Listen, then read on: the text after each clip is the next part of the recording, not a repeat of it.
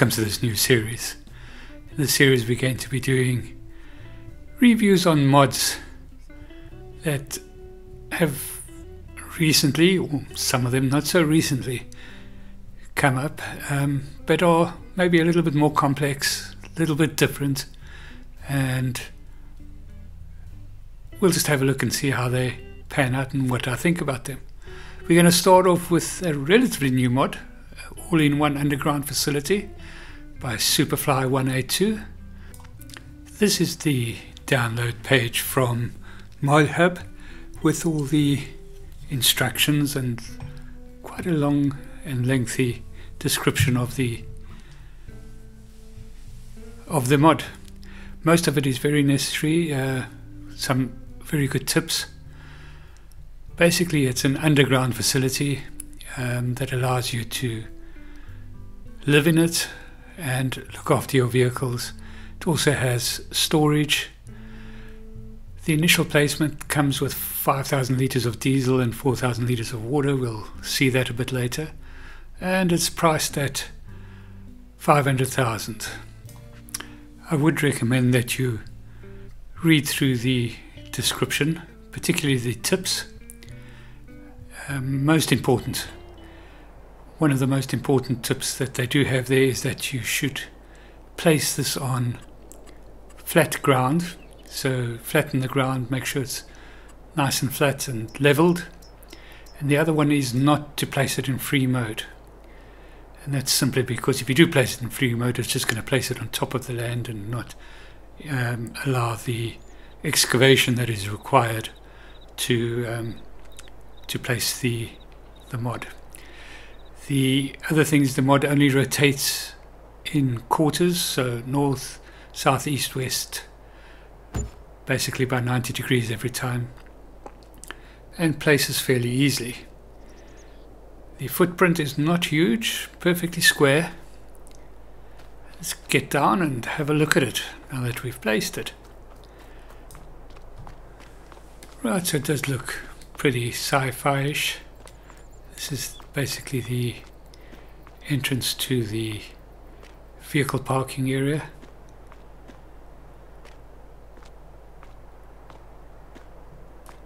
Looks very sturdy, of course. We do have storage for all the base game crops. The mod does come with 45,000 litres of water and 5,000 litres worth of diesel, and obviously the offload and loading points are pretty well marked. This is just to indicate the water filling point, and also the, as we'll see later, the diesel filling point. This is the basic entrance to the complex, and this is one of the many control panels for moving the lifts up and down. One thing that I will say is that initially it looks like the fuel refueling point is facing the wrong way, but yeah, it's not as bad as I first thought, as you'll see later in the video. Right, let's go and have a look inside quickly. So we do have a control panel down the side there where you can put your hand on and read your palm print, and that'll open the door. In reality, the door opens as normal, but if you keep your eye down on the left hand side, you'll see that the palm area has gone green. All flashing lights and that when you enter in, just to remind you to get in quickly before the door automatically closes. Very nice, very thematic, as they say in the classics. So this is the entranceway, very industrialized, very doomsday-ish, and we've got some light controls. That one doesn't seem to do much, and this one here does turn on the main lights. There we go. Lights on, lights off. We'll leave lights on for now. And at the end of this walkway is the elevator or the lift, whichever one you want to call it. And that activates just as normal by pressing the B. It controls, you're about to see in the top left hand corner there. That brings us into the living room. It's a bit of a static control panel. The images don't change on the TVs, but that's not really an issue. It's just there for effect, really. Got a bit of Space Invaders to play, I suppose you can call it. A seriously big piece of French bread. And then a really scary looking cat. Yeah. So we do have wardrobe. We can get changed. And we do have a sleep trigger as well, which is on the couch. And you have to actually get onto the couch to activate that. So the modder of this mod is the same one that done who did, should I say, the gems pack, which we'll have a look at it sometime. Right, and this is the second floor, of course, as you can see by all the twos around. And this is where a vehicle would park.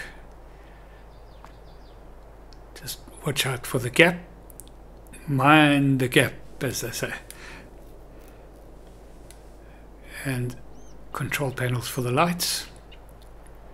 So you can switch the lights on in the parking bays. Lights on. It switches lights for both floors, first and second floor.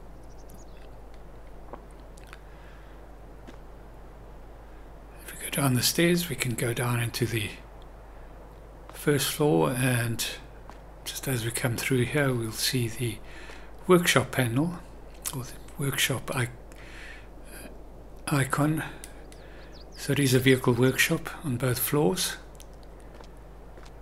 This is the control panel to move the lifts up and down. Once again, the light panel, and you can switch the lights on and off here as well. So this is bay 1.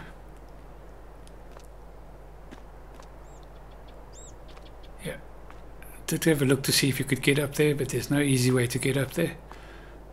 Bring a ladder and bit of debris on the ground. Can be moved, not a problem. Still trying to get up there to see if there's anything I can see up there, but I can't. Right, and this is the other control panel for the main central lights. Switch it on. Yeah, all looks very nice. Very sci-fi-ish or doomsday-ish. And if you watch till the end of the video, I will give you an indication of where I think this mod is best suited to be used. Switch the lights off there. We'll hop on the lift stroke elevator and we'll head up to the top. Right, we'll get outside and we'll go and see how those lifts work to the different service bays for the vehicles. Once again, nice little sound effect to warn us that the doors are opening and closing. So I've chosen some really big vehicles just to see how the mod handles those. So we've got the doors closed. So first of all, we'll have to summon the bay elevators. This is where we do them, so you can summon bay 1, or bay 2. If you are working on bay 1, you actually have to, well, how would one say it? You have to take the elevator all the way down and then reorder it or reselect it to get to bay 2. So as you can see there, bay 2 is already gone above us. We've decided to do bay 1 first. Quite easy to drive in. And then we just pop it across there.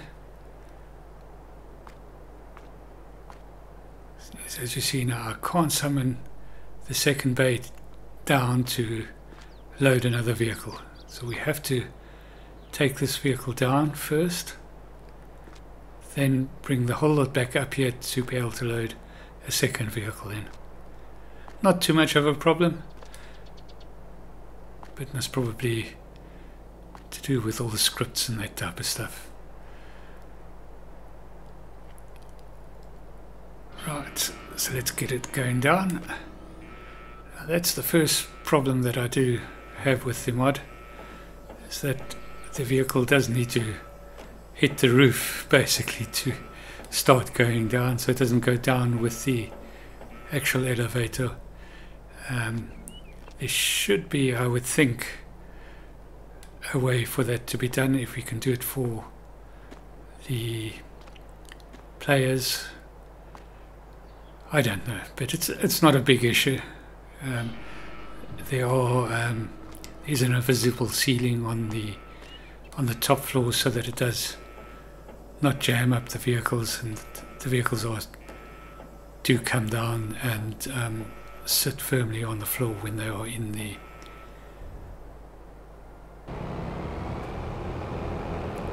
in the bunker, basically, is what you would call it. It really is just a bunker. Right, so we'll get a nice harvester. As you noticed there, we brought the elevator back up to the second floor, load the harvester on, and here you will see the invisible floor above the harvester, just to nudge it down as it goes down into the bunker. This will give you a good idea. As you can see, it kind of suspends itself, hits the invisible barrier, and then comes down. Then you have to wait for it again. So I would most probably think that's got to do with the limitation on the scripts that can be utilized. But yeah, a slight flaw, not too much of a problem there.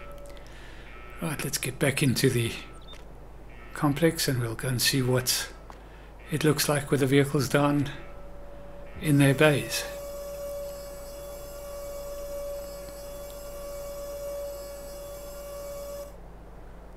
Down on the second floor, or the second service bay. You can see the harvester there.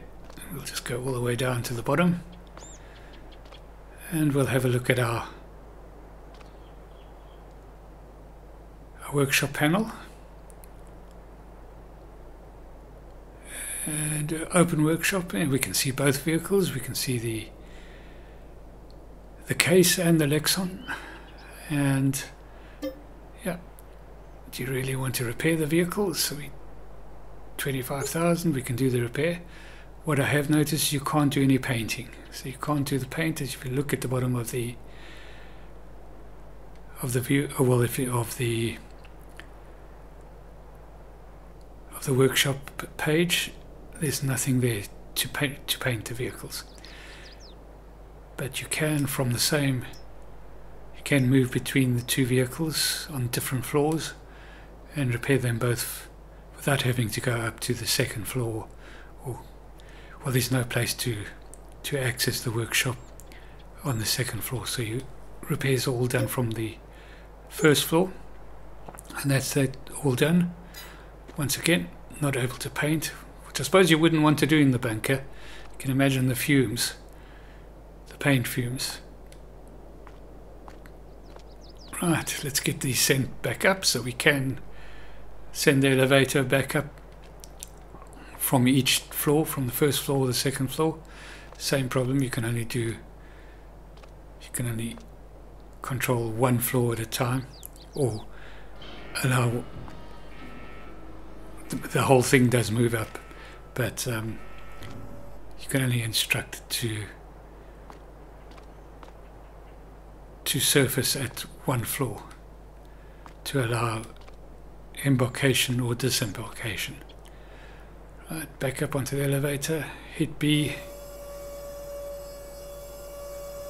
I am doing this on PC, but I do play with a Xbox console, Xbox, not console, Xbox controller. So that's why we're still using the Xbox B's and A's and Y's, etc. Right, very easy to offload it. There it is. And we should have our harvester sitting on the platform. So it would be nice if you could just go back there and just drop it down one floor so that you could offload the harvester at the same time, but unfortunately it doesn't do that way. As you can see, you can only control, we're busy controlling floor 1, so you can only control floor 1, so you have to take it all the way down, wait for the doors to close. As you can see, we lift 1. Now we should be able to, there we go, now we can control garage lift 2, and that should bring us up to a situation where we can take out our harvester. Yeah, so it's a very novel and very good mod overall. A couple of minor flaws, or couple of minor, they're not actually flaws, they're just a couple of minor issues that affect me. They may not worry others as much. Right, let's just have a look and see what we can offload. So obviously this is offload and load point, trigger point, so just offload as per normal, and then you will have the ability to load the crops back in at the same point. It does take all the base crops, so we'll just scroll through them quickly, give you an idea. So all the base crops are there that can be loaded up. 600,000 litre capacity, which is cumulative, so it's not 600,000 of each crop.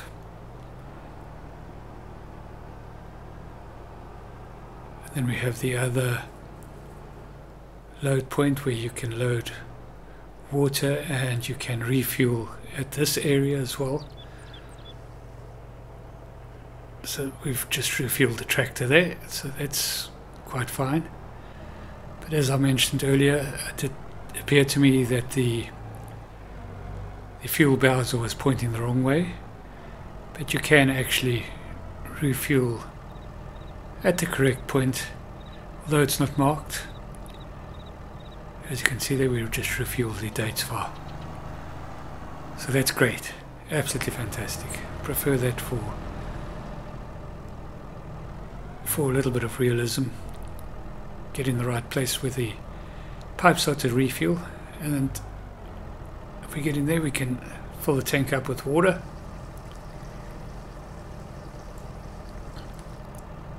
As I have mentioned before, when placing it you do get 45,000 litres of water, and the water is replenished via the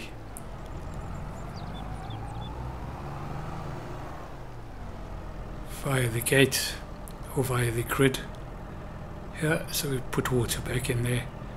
I'm presuming, I didn't test it, but I'm presuming that diesel will also be replenished through the same system. Well, that's the mod in a nutshell. What I'm going to do now is I'm just going to flick over to where I think this mod would fit in absolutely perfectly. And this is where I would use it. Just waiting for it to empty out. And I would have it on Mars. So this is Mars, the mission map by Farmer Bob. This is where I would use it. It just fits in perfectly here. Fabulous, fabulous. Well, that's the map, all in one underground house, basically. You do access it through farmhouses. That's where we're going to end this video. Thank you so much for watching. Hope you have found this informative. If you have, please like and subscribe. And we'll catch you in the next one. Cheerio.